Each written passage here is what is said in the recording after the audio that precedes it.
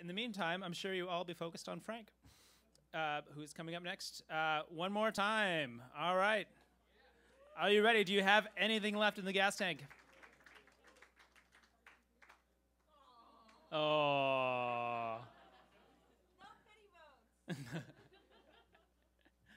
think he's using you. Hi, everybody.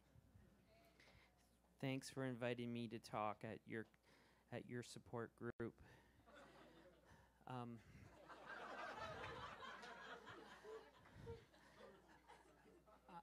I've really struggled, like many of you have over the years, in understanding that, you know, sometimes people don't like you for what's inside. They only like you for how hot your breath is. And it's really tough. At night sometimes, I get those really hot mints and I eat them. And it reminds me of you. I mean, it reminds me of the regular loved ones that I had before. And you know, I used to feel really guilty about the fire and stuff, and because you didn't mean it. I know you couldn't control it, but the great thing is that science has come a long way, and we can now really embrace our dragons when they're the ones that we love. So you're wondering how this is possible.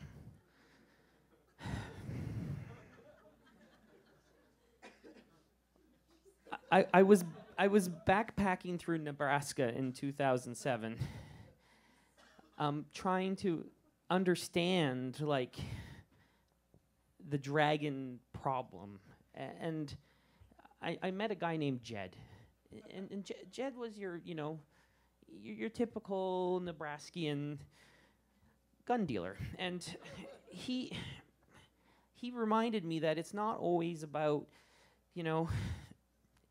It's not about you, it's about the person that you love. And I said, Jed, my grandma was a dragon. She singed my grandfather over a game of euchre.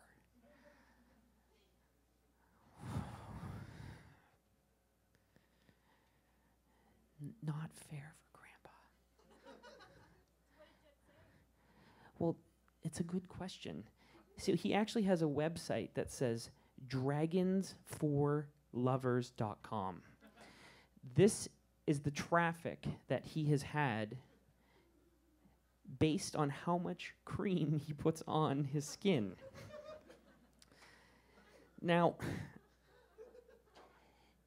interestingly enough, Jed's skin somehow irradiates a pheromone,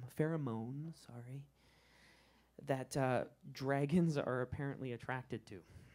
And as he moisturizes, traffic to his website goes up.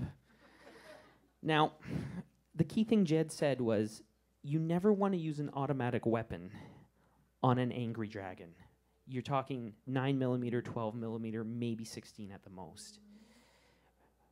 Red dragons, 12mm. Blue dragons, 16mm. And halitosis dragons, you're talking certs, sister, certs. Now, I went from Nebraska to Wyoming, hoping to find further answers. Jed sent me along. And it was really awkward because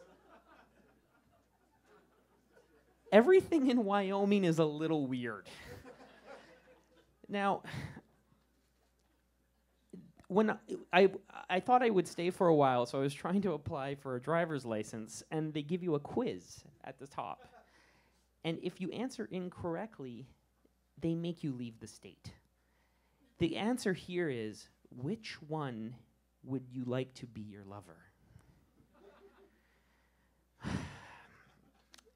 I don't perform well under pressure. I picked C, which was ironically the right answer. And the great thing is I got to stay and understand why Wyoming is actually full of dragons who are lovers. And it's something that you can't Google. It's only something that you can feel on the inside. And you know it's real when you look into the green eyes of that particular dragon and you say, "Do you have a mint?" Thank you for your time tonight.